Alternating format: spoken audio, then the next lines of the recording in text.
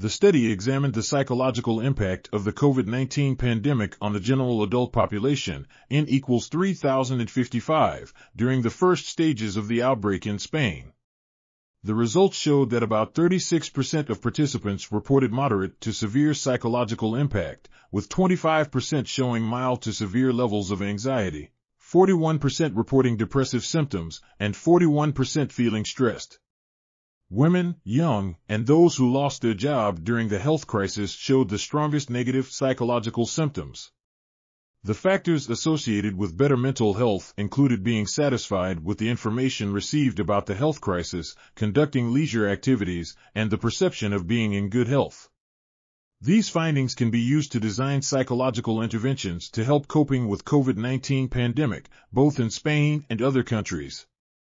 This article was authored by Rocío Rodríguez-Rey, Helena Garrido-Hernansaiz, and Silvia Collado.